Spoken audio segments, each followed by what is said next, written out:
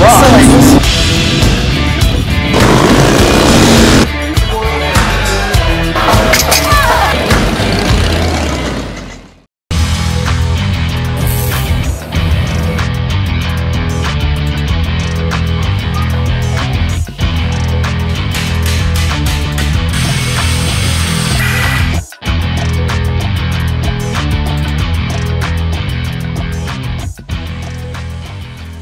Hey everybody, it's Duffy. Thanks for spending some time in Bike Week Nation with me. Back for an 11th season of Bike Week Nation. This year we're going to mix it up a little bit. We're still going to do updates and on the rally and check in with people as we get closer to the rally, which is just under 3 months away. But I kind of wanted to go back to my roots and do some long form video and focus on the people who work behind the scenes and in front of the scenes at the rally. The barbacks, the security people, the people who take care of parking, the rally girls, the servers who we all sort of know and see, that masters of ceremony like Jack Schit, who we're going to focus on tonight. I've known Jack for 15 years now, and when Jack used to host the wet t-shirt contest at the Roadhouse, I'd ride all day during the rally, and I'd pull into the Roadhouse, and there'd be like 15,000 people there for the wet t-shirt contest every afternoon. And Jack Schit was the ringleader. He was a master of ceremony that really knew how to work the crowd, and he knew how to have a really, really fun wet t-shirt contest. But he did it in a way that wasn't really degrading to the participants. He kind of empowered the participants and got the crowd into it, and he was sort of a legendary event. But when the Roadhouse closed, we thought that was kind of the end of the trail for Jack and his wet t-shirt contest. But Jack actually started out working at the Chop Shop prior to working at the Roadhouse. And when the Chop Shop came back for the 100th anniversary of the Laconia Motorcycle Rally, they brought Jack back with them. So let's take a look at Jack at the 100th anniversary. I gotta tell you, Duff, it's been pretty magical. For me, when the Roadhouse sold the property, I thought there'd never be a chance coming back. I really thought it was over, And Billy had reached out. He says, "We're doing this bigger than we've ever done it. You got to come back." I said, "This is Goat Show now, baby. This is Goat Show. I can't come back." And he said, "No, man. This is the 100th anniversary, biggest rally in the world, oldest rally in the world.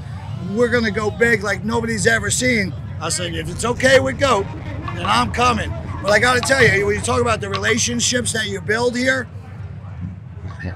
I'm almost ready to cry. It's been overwhelming, the response of the people that have come up to me that thought I'd never be back, or that have been here 14 years with me, between the Broken Spoke, the Lobster Pound, the Chop Shop, the Roadhouse, the Smoke and Tire Saloon. It's been incredible. And the relationships, we're one big Carney family. So while we may have 3 members in that family here, we might have 4 members at High Octane, might have 5 people that we know in our family working up at Anthony's place, Everybody that does this is here.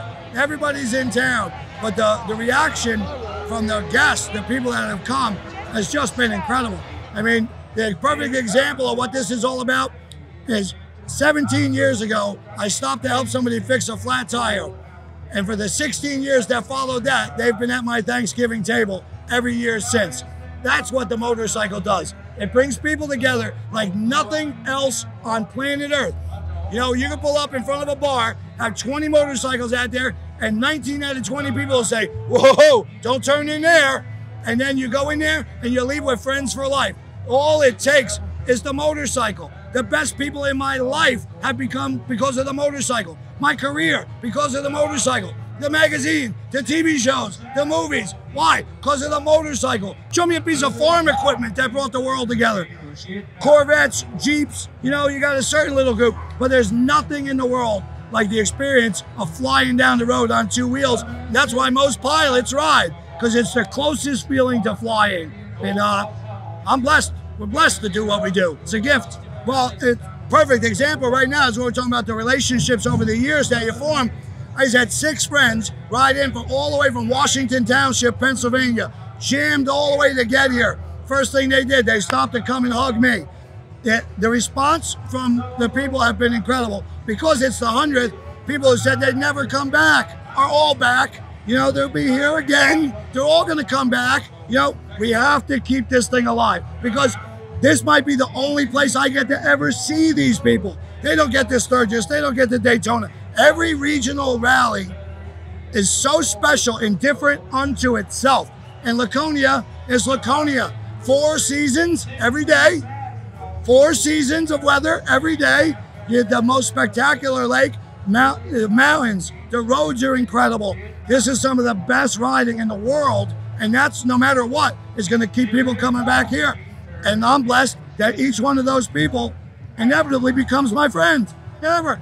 I have seen every race, every religion, every creed, every color, everything, because it's the motorcycle. And the funny thing is, only in America are you a scumbag for riding a motorcycle. The rest of the planet is just a way of life.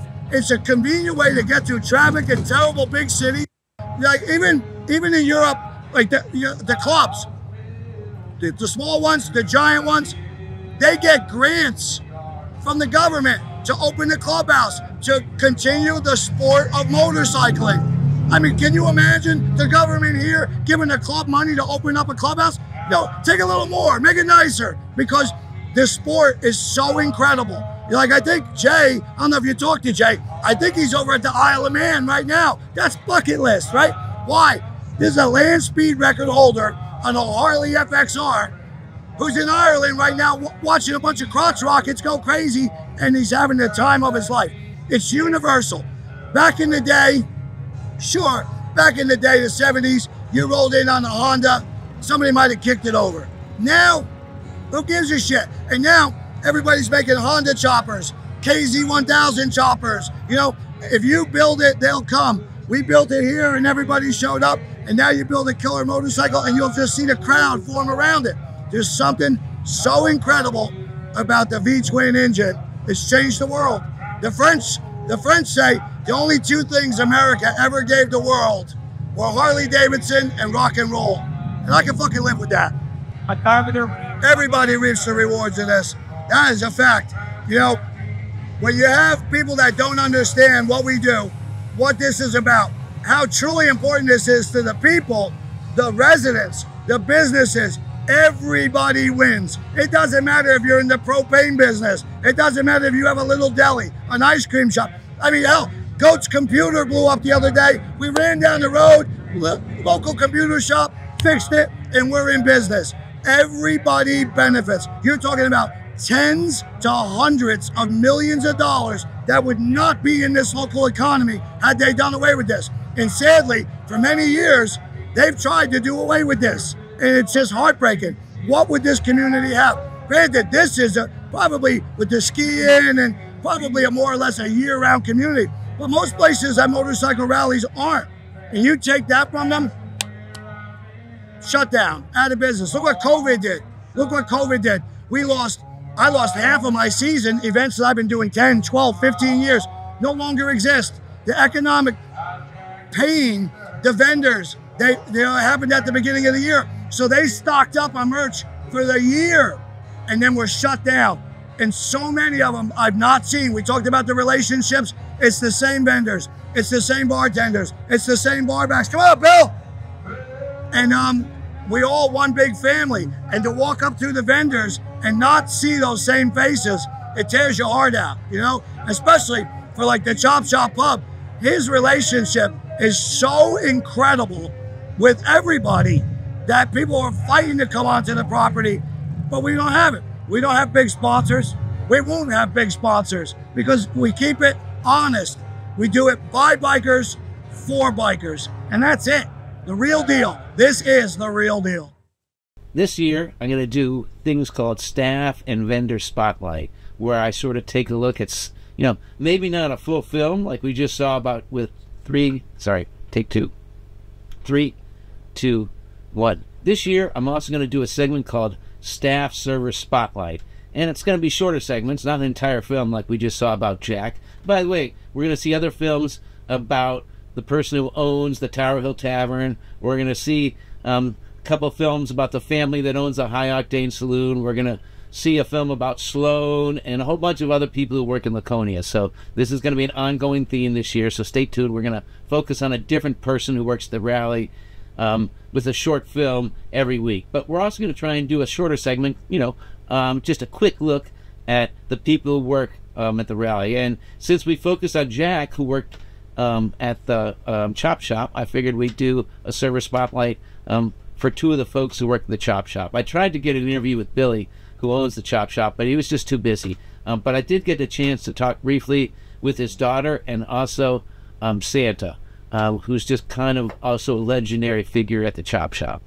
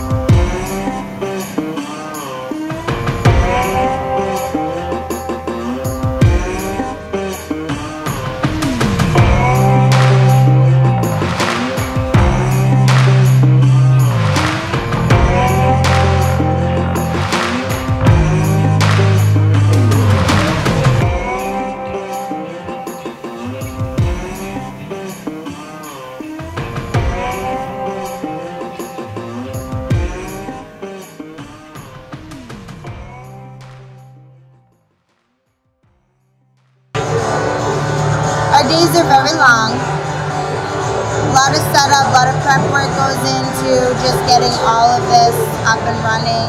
It takes us about a year planning and a few weeks of setup, so we come up about a week and a half prior to the start date of Bike Week and just get everything built and ready to go.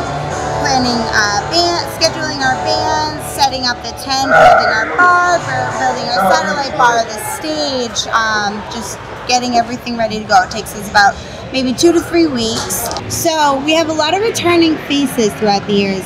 Being one of the vendors here at Bike Week, we meet a lot of other vendors and we've kind of built a relationship with them over the years. We got One Eyed Jacks over at the drive-in, we got Tower Hill, we have High Octane, which used to be the Broken Spoke.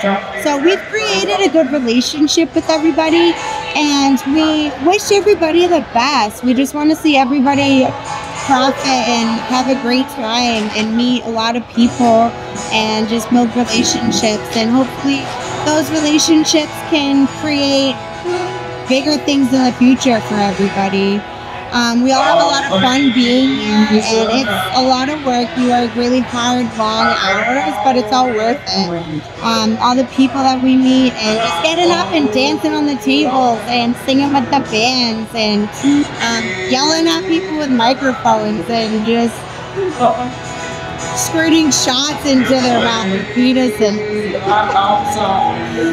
Yeah, it's a great time. We're super happy to be here.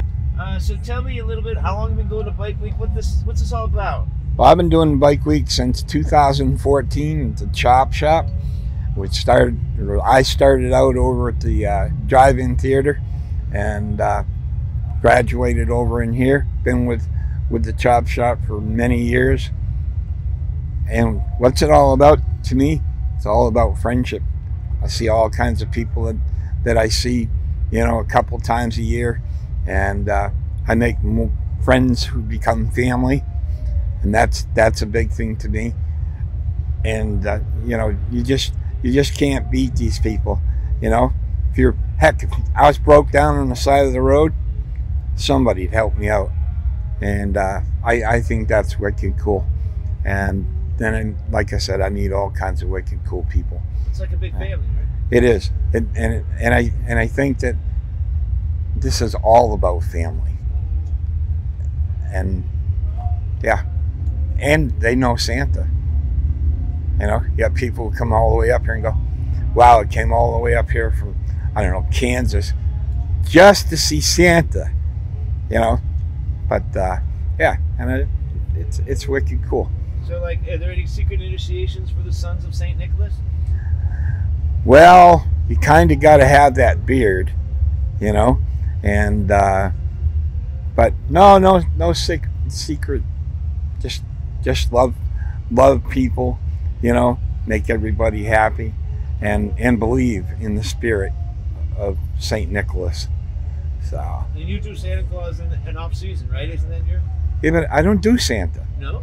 No, I am Santa. You know, I do it year round. You know, I go into places, and most people can walk into a business or a restaurant, and they're out the door in 3 minutes. Me, 45 minutes later, I'm still trying to make the door because I'm busy saying something to everyone, and you know, God forbid I leave and I don't say hi to someone or a child or whatever. You know, I once had a child who parents always say, well, who is he? Who is he? Well, I said to the little guy, I said, I'm the Easter Bunny. And he looks at me and he goes, no. I said, sure. I have whiskers. He goes, no, you can't be the Easter Bunny. And I said, why? He goes, you talk too much. So it's pretty cool. And but this is all one big happy family, and I'm so blessed to be here and to meet everyone. I think it's awesome. Well, we're blessed to know you, Sparky. You're the man. Duffy, it's a blessing to meet you guys. All right, thanks for doing it. Nice to meet you. And the guy Who could be Santa? Yeah.